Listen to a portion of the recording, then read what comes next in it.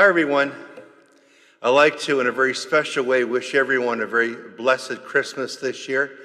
And although we're all dealing with COVID, we can still enjoy a Christmas still and hopefully enjoy our families the best we can by maybe some of your families coming to your home, or maybe you'll spend a lot of time with your families on a Zoom call. And hopefully when we get to the New Year's and just a couple weeks away, you'll be able to enjoy your family again. And hopefully as 2021 starts on January the 1st, hopefully it brings something a little different than 2020. But whatever it brings, hopefully it brings only the best for you and for your family and naturally for our parish. You know, I was thinking about some Christmases past, and there's a memory that I have of Christmas past that is one that always brings a smile to my face. It's actually a tradition that has never ended in my family. You know, my mom had 4 sisters and 4 brothers, and they got together often. Many of them would get together on Christmas. We'd usually go to my one aunt for the Polish tradition of Wigilia, my mom being Polish and naturally her brothers and sisters being 100% Polish. And whenever we would get together, Christmas, Easter, and many times throughout the year, my mom and her sisters would eventually gather together, and they would just start to laugh and giggle, almost like they were 12, 13-year-old girls. And it was actually a beautiful thing to see.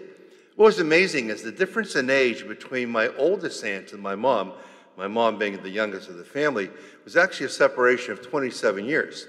Despite that gap of time, they got along tremendously.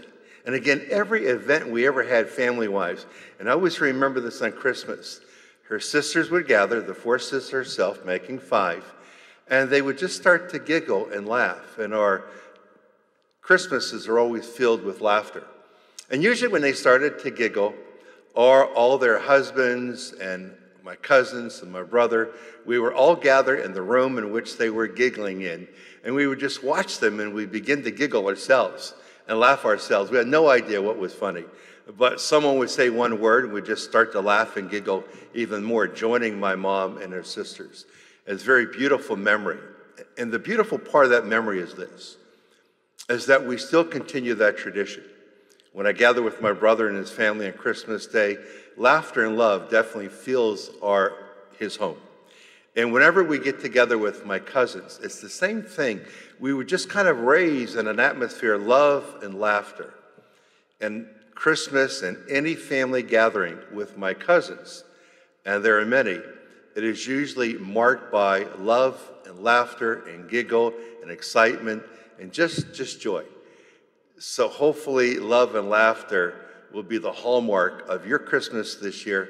Hopefully it's been the hallmark of your Christmas in years past. And hopefully 2021 brings to all of you love and laughter.